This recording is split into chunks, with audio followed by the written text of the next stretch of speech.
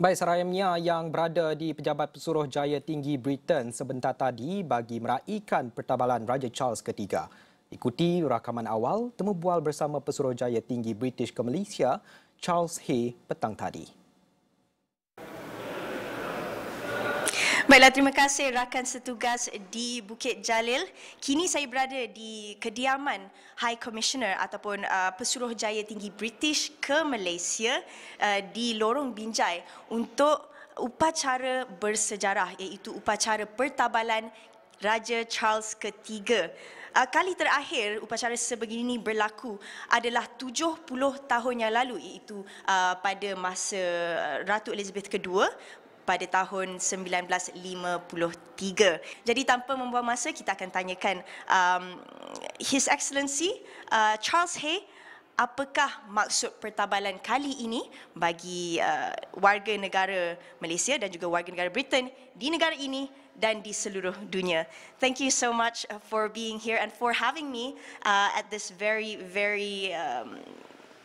historic day, on this very historic day, of course. So, of course, I would like to just ask you, it's been 70 years since since coronations like this happened.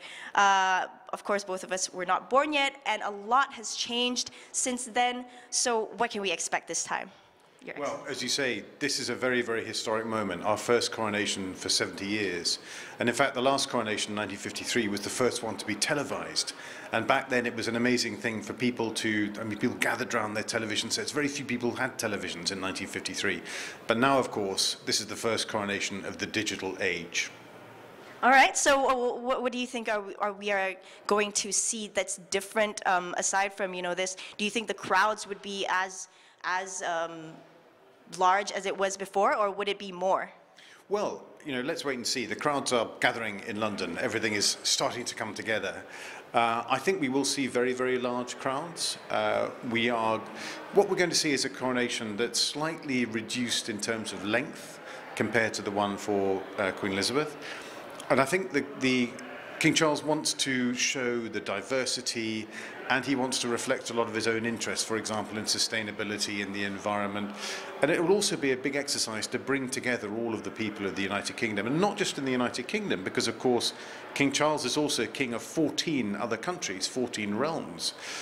He's also the head of the Commonwealth, so there's going to be a very big Commonwealth angle to it all.